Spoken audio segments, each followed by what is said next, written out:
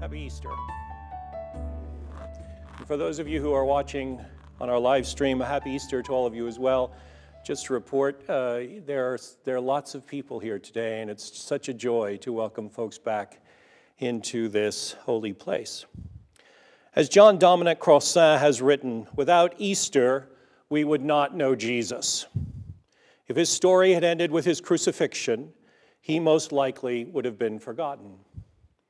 Jesus would have been another Jew crucified by the Roman Empire in a bloodthirsty first century that witnessed thousands of such executions. Perhaps Josephus, the Jewish historian, might have mentioned him, but that probably would have been the extent of his popularity. So Easter is utterly central. But the question for us today is this: what is Easter? What are the Easter stories about? On one level, the answer is obvious. God has raised Jesus from the dead. Indeed. But what does that mean? And is it about the most spectacular miracle that has ever been? Is it about the promise of an everlasting life? Is it about God proving that Jesus was indeed his Son? Crossan goes on to suggest, when we think about Easter, we must consider several foundational questions. What kind of stories are Easter stories? What kind of language are they told? And how is that language being used? And are they intended as historical reports and thus to be understood as history remembered? Or do they use the language of parable and metaphor to express truths that are much more than factual? Or is it some combination of the two? Well, there you have it. That's the way you're going to start your conversations around the dinner table this afternoon. All right? We'll see how far you get. I instructed Angus on Friday night to read the gospel story as it was originally found, and he did an excellent job. He left out a couple of words at the end of the text, which is exactly what I instructed him to do. And the sudden ending to the first gospel has spawned much consternation. For many scholars have suggested that the true ending of the Gospel of Mark has been lost. It is well documented that verses 9 through 20 are a much later addition as the Christian community tried to tie up loose ends. I've always wanted on Easter Day to do that thing in Dead Poets Society. Remember when Robin Williams says, "Rip it out! Rip out that page." But I know I'd get into so much trouble with all of you for ripping out a page in the Bible, all right, that it just wouldn't work. However, those 11 verses don't work. It's to soften up the ending. Make everybody happy. Go home happy. That's not the point.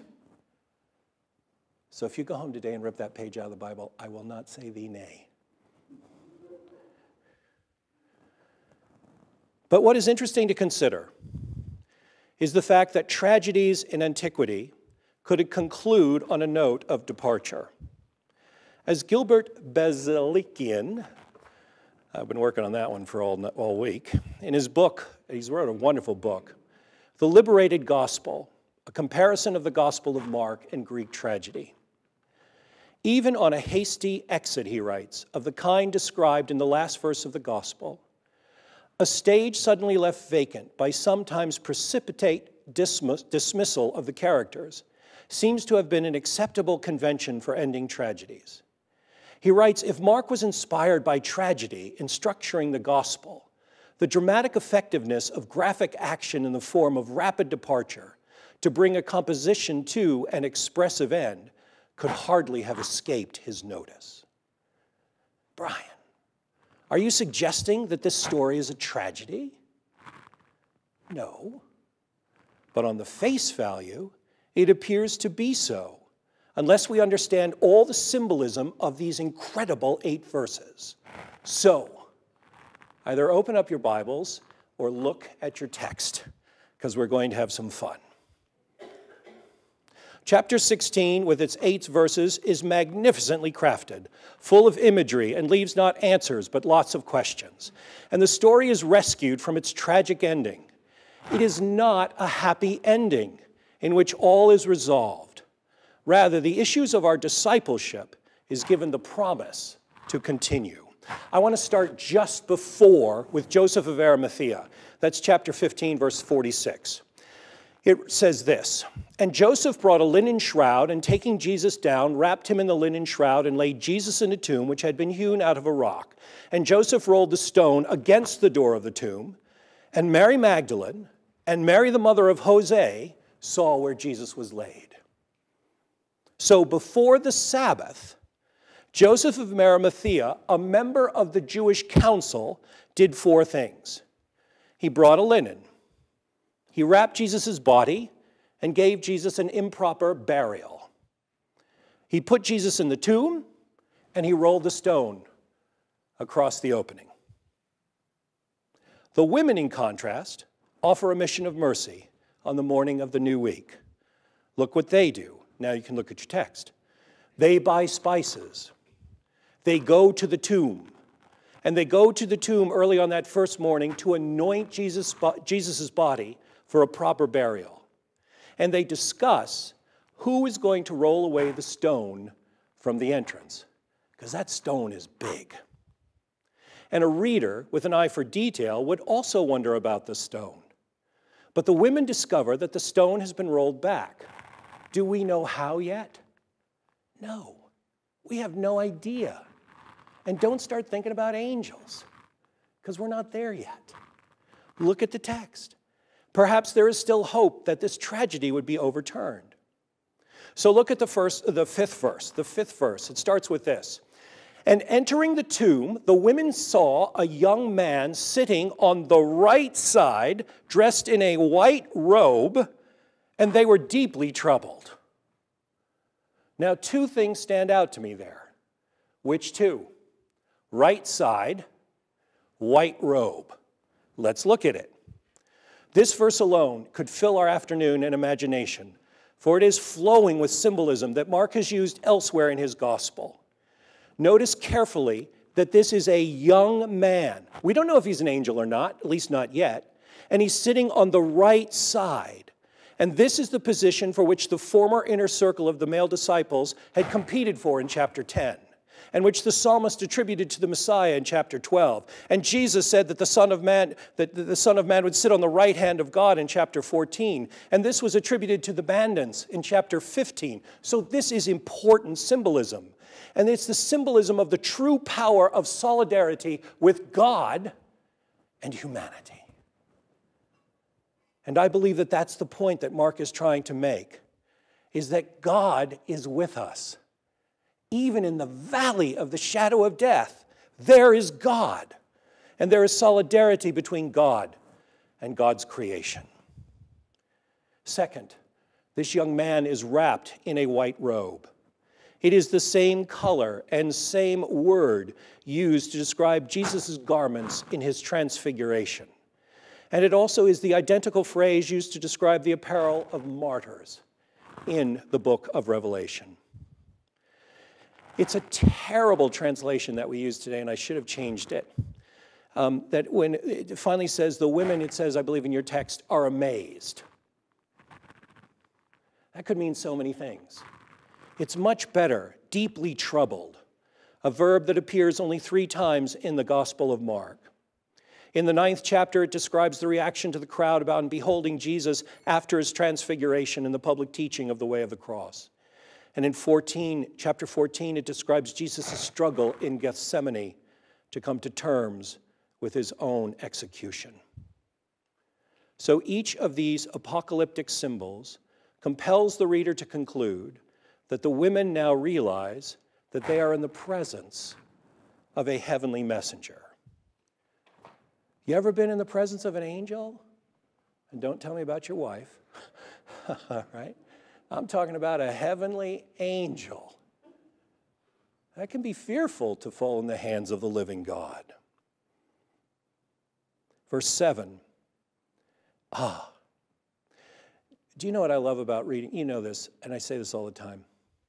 It's when you read these texts over and over again, you miss things. And I've missed this in the Gospel of Mark for so many years, and I'm so grateful that I found it this year because it has rocked my world. Verse 7. But go, tell his disciples and Peter, yes, that he's going ahead of you to Galilee, and there you will see him, just as he told you. You see, from this moment on, the narrative functions as a reopening of the closed story of discipleship. Just days before, this community had imploded in two stages. The first was the flight of the disciples when Jesus was arrested, and the second was Peter's denial. So now Mark is straightening out the problem with two directions. Tell the disciples, and don't forget our boy Peter, because he's really in trouble. What had he done? I mean, what happened to the 11? They just ran off. But Peter denied Jesus. We left him in the dark. And isn't he supposed to be, you know I want to get down here. Don't you know that he's the rock? He's the one that the whole church is going to be built on? And he's the one who denied Jesus. How can we have somebody who denied Jesus be the rock? It doesn't make any sense. So we've got to clean this up. So, tell the disciples, ladies, tell Peter to get busy and go to Galilee. And there you will see him. So the question I have for each one of us as we begin to close is, where is your Galilee? Where is your Galilee? The Galilee for the disciples and Peter was where they were first called, first named disciples and apostles, where they were first sent on a mission, where they were first taught by Jesus. In other words, the women and all of us are being reminded that the story which appeared to have ended in Jerusalem is beginning all over again.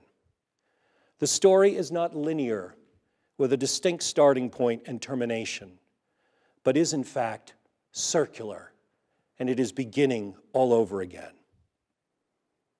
And so I want to make sure that we take a moment to really think about this carefully, about resurrection as it is understood in the Gospel of Mark.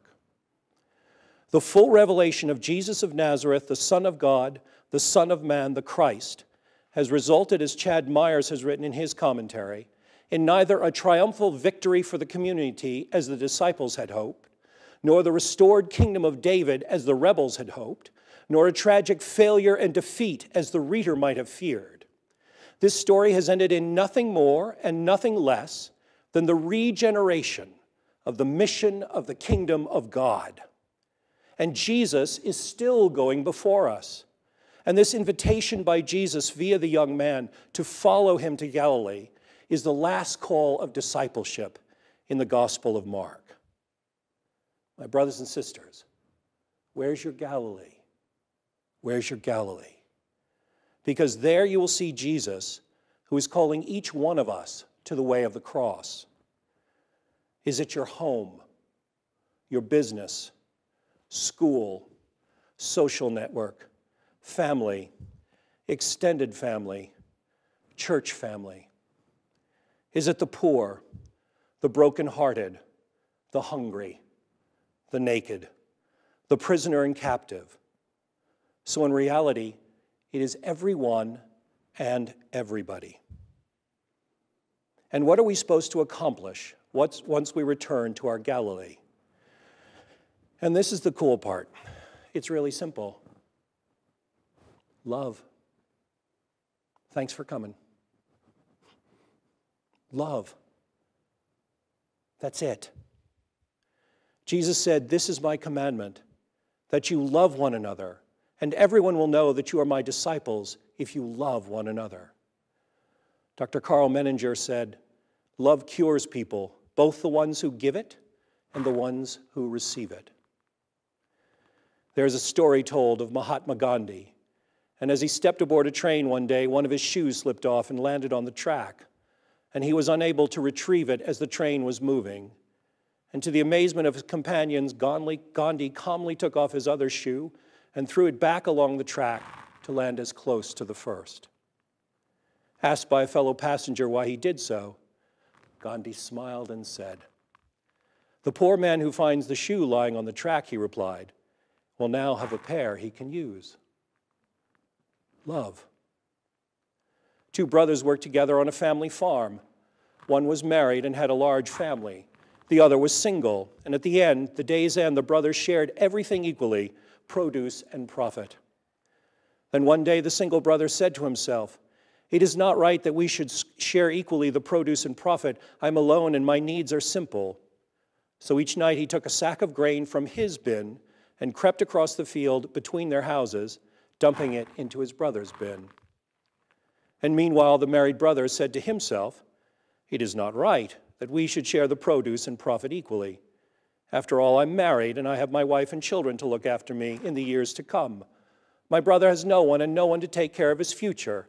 So each night he took a sack of grain and dumped it into his single brother's bin. Well, both men were puzzled for years because their supply of grain never dwindled. And then one dark night, the two brothers bumped into each other. And slowly it dawned on them what was happening. And they dropped their sacks and they embraced one another. Love. My brothers and sisters, we are standing on the precipice of something new. In this moment, the community of Jesus Christ's ability to imagine a loving future is more crucial than ever before. We will never secure the just world we all deserve if we do not have the moral courage to dream what it will look like.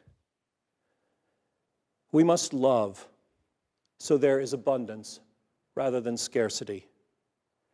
We must love our neighbors and work for the dismantling of structural racism and white supremacy. We must love the creation and practice good stewardship for the environment so that our children and their children and their children will have a beautiful and safe world in which to live. We must love so that the LGBTQ community is guaranteed their rights, and we must treat every sexual identity and gender identity as sacred.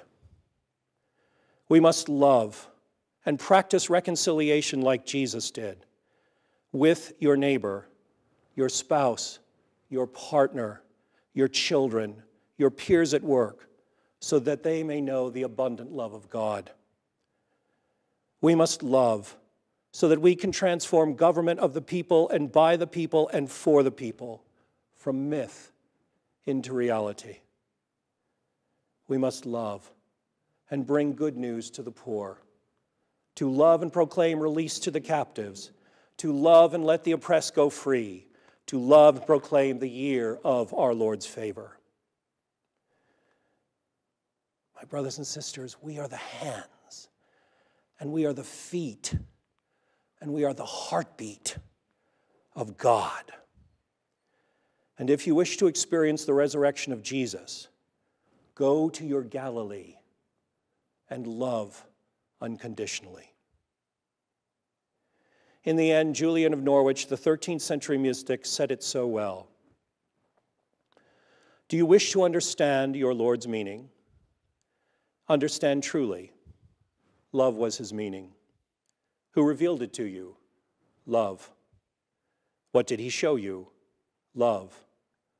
Why did he show it? For love. Hold firmly to this, and you will learn and know more of this. But you will never know or learn anything other than this, ever. So our work goes on. Our labor for love continues. I look forward to seeing you in Galilee. In the name of God, Father, Son, and Holy Spirit.